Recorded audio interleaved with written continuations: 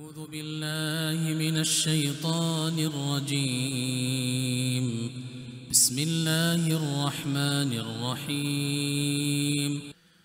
وكذلك جعلناكم أمة وسطا لتكونوا شهداء على الناس ويكون الرسول عليكم شهيدا وما جعلنا القبلة التي كنت عليها إلا لنعلم من يتبع الرسول ممن ينقلب على عقبيه وإن كانت لكبيرة إلا على الذين هدى الله وما كان الله ليضيع إيمانكم إن الله بالناس لرؤوف رحيم.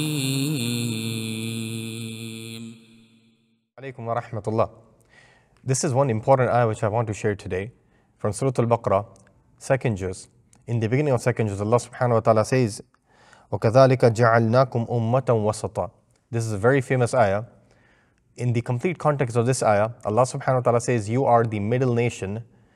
And middle nation in the context of this ayah means that we are taking the message from the prophets and giving it to the humanity.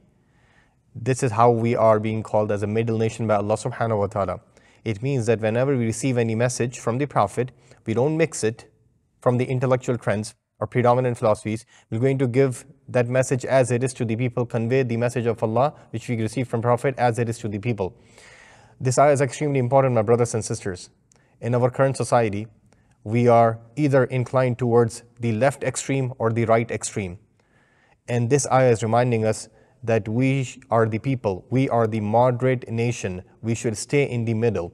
That's how we should be. We should never respond to one extreme from the other extreme. We should never be reactionary. We should never respond to one jahiliyyah with the other jahiliyyah.